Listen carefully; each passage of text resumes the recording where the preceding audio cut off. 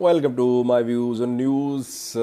Sunday second video for you. Firstly, Somali region of Ethiopia. Ethiopia Djibouti rail service remained suspended for several hours today. Angry Somali youth damaged railway track. Anger is arising in the Somali region. We could see demonstrations. We have details for you. Secondly, from Oromo, OLA today shared a clip from North Shoa zone of the region. OLA says it still has its presence in central western parts of Oromo. We have a clip for you. Thirdly, Tigray viewers, almost a week ago, UNOCHA, United Nations Office for the Coordination of Humanitarian Affairs, in a statement said that logistical preparations were being made for return of Tigrayans who are at IDP camps in Afar. So almost a week has passed. Is there any update? And lastly, viewers, another battle has started between Eritrean opposition and pro-government groups, diaspora groups, this time in Germany, where on the 20th of August a festival is due to be held. Opposition diaspora groups, they managed to stop the festival in the Netherlands. And now efforts are being made to stop a festival due to be held in Germany. Question is, who is leading these efforts to stop Eritrean festivals abroad? And secondly, should these festivals be stopped? Is this the right approach? Firstly, we have Somali region of Ethiopia. We know that around 4 days ago, in fighting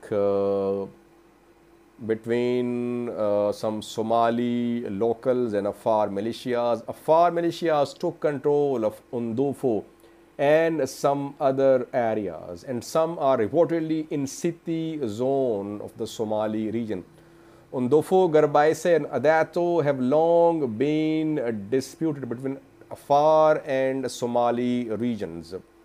But Afar militias entered city zone, which is not disputed, and they entered Dallahile. Now it is being said that they have their presence in some other places as well, like Mayayo, which is in city zone. Pressure is mounting on Mustafa Umar, and now rumors are being spread that Mustafa Umar is in secret agreement with Abul Arba, Afar president. The other two held some meetings a few weeks ago, and there Mustafa Umar agreed to Afar's takeover of Undufo and other areas. So that is why opposition groups, opposition parties, they are trying to form this narrative against Mustafa Umar. We could see demonstrations in the Somali region today. Ethiopia Djibouti rail service was suspended because in the Somali region of Ethiopia, angry youth damaged railway track. We have a clip for you showing damaged and blocked railway tracks. Reportedly, protests are being planned by Somalis in the city zone of the Somali region. But they are hearing conflicting reports that Somali forces are planning a counteroffensive. That is why they are waiting. But if no counteroffensive comes, we could see demonstrations. That is what we have learned from the ground, that people are angry. They'll demonstrate. They could block both Ethiopia Djibouti railway line and Ethiopia Djibouti road, which passes through the Somali region of Ethiopia. Let's see, can Mustafa Umar handle this new crisis? He is already facing a crisis on eastern border with Al-Shabaab, where Somali forces are fighting, and still we know that Al-Shabaab could not be completely removed from Ethiopian territories on eastern front. On western front, a new situation is emerging. Will the Somali regional government involve militarily on Western front, or will it wait for the right time? That remains to be seen. As regards rumors that Afar, President Abul and Mustafa breached some secret agreement, I have no information. Rumors are being spread by mostly Somali region's opposition parties, ONLF, CSC, and other opposition parties. They are putting pressure upon the Somali region's president. They are motivating locals as well. That is why I say that we could see demonstrations in city in coming hours. Watch this clip from the Somali region of Ethiopia, where you can see a blocked railway track. This is Ethiopia Djibouti railway line. It remains suspended. Reportedly, it has been restored. Railway service has been restored. Now, watch this clip from the Somali region of Ethiopia.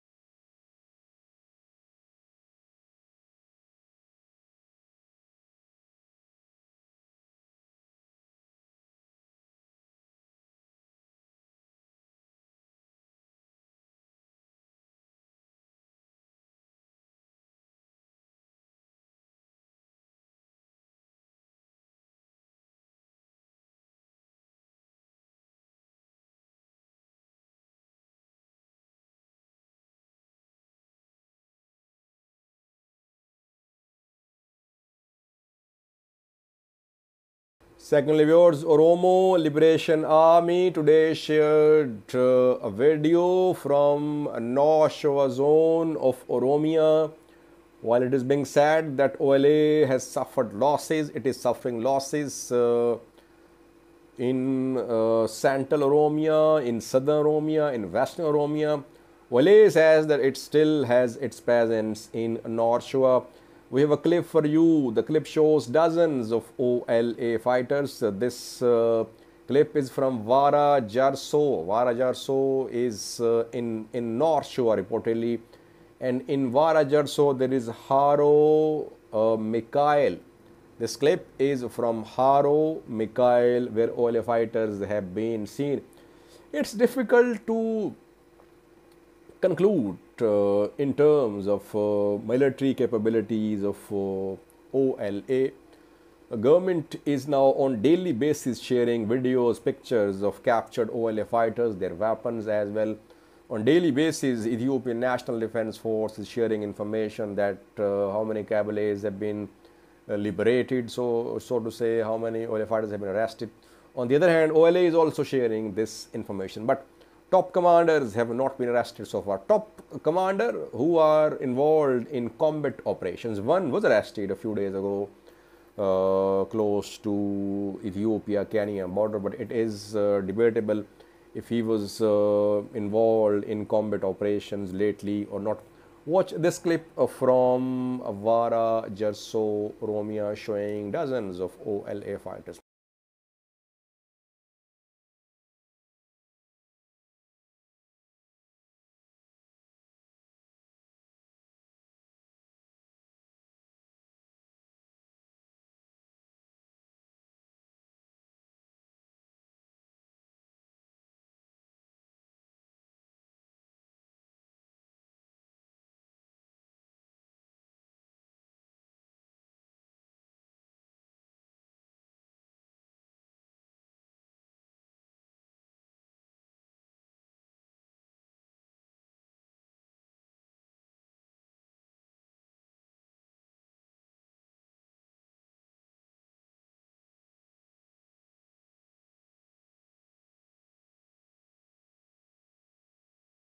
Thirdly, viewers, Tigrayans, trapped Tigrayans suffering in the Afar region of Ethiopia. We know that around 7 to 8,000 Tigrayans are at IDP camps in the Afar region of Ethiopia.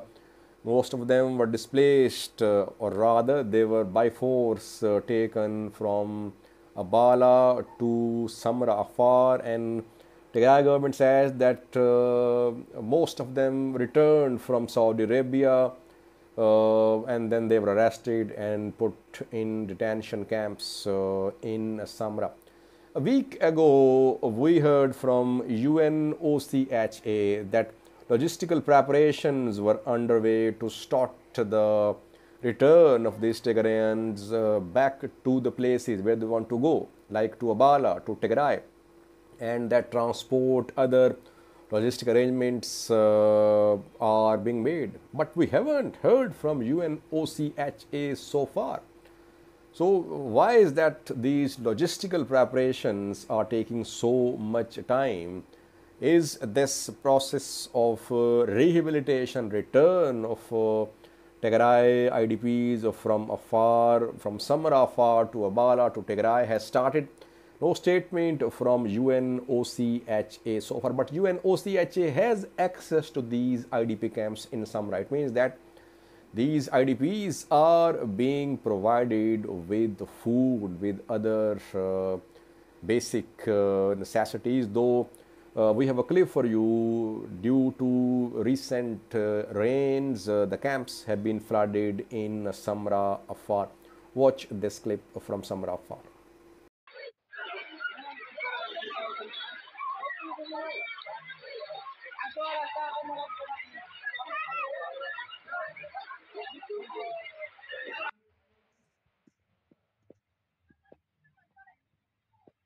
Lastly, viewers, another battle has started between Eritrean diaspora groups, opposition parties, government, pro-government organizations, this time in Germany. We saw two battles. The first one was seen in Stockholm, Sweden, a few days ago, where opposition groups, NGOs, they tried to stop the organizing of a festival in Stockholm. And opposition groups, they succeeded in forcing the change of venue, but festival was organized. Then in the Netherlands, opposition parties succeeded in stopping the festival altogether, and there a court at The Hague ruled in favor of anti-Eritrean government organizations, and Awil Said was stopped and from performing, and festival was stopped as well. Now Germany, viewers, where on the 20th of August an Eritrean diaspora festival is planned in Gießen, Germany. Awil Said is once again a speaker, a likely speaker. Social media campaign is underway, and before that Eritrean opposition groups, NGOs, they have become active as well. They are planning to stop this program as well. Which channel are they going to adopt this time? Because in the Netherlands, they adopted legal channel. They involved lawyers. An Eritrean Human Rights Foundation in the Netherlands was involved. And Bright Future Movement reportedly played a key role in stopping the festival in the Netherlands. That should happen in Germany, but efforts are being made. A united opposition front is emerging in diaspora, it seems. If festival in Germany is stopped as well, it could be a severe blow to Eritrean government. Secondly, people said, Sajid, do you back stopping of these festivals? Do you back this strategy adopted by opposition diaspora groups? Well, I am for freedom of expression. People should be allowed to speak. So I am personally not against this festival, any festival. But the festival should not be a source of spreading hate. If hate is spread, yes, opposition parties, affected parties have a right to stop. Secondly, fundraising. funds are raised at these festivals. The funds go to Eritrean government. Where are the funds spent? Does Eritrean government tell the contributors where these funds are being spent? Is Eritrean government accountable to these Eritrean diaspora groups who are funding, who raise funds? What are the funds being used for in Eritrea? It's a very important question. So my only point is that Eritrean diaspora abroad should question Eritrean government about the funds being raised at this festivals. Where are these funds being spent? And is there any say of these diaspora groups, members, when it comes to making plans about spending of funds collected by diaspora in Eritrea? So these are important questions. Otherwise, I am not against organizing of festivals. Freedom of expression should be respected. If all these festivals are banned, then what's the difference between Eritrea and Europe, where these Eritreans are free to express themselves? Thank you for watching.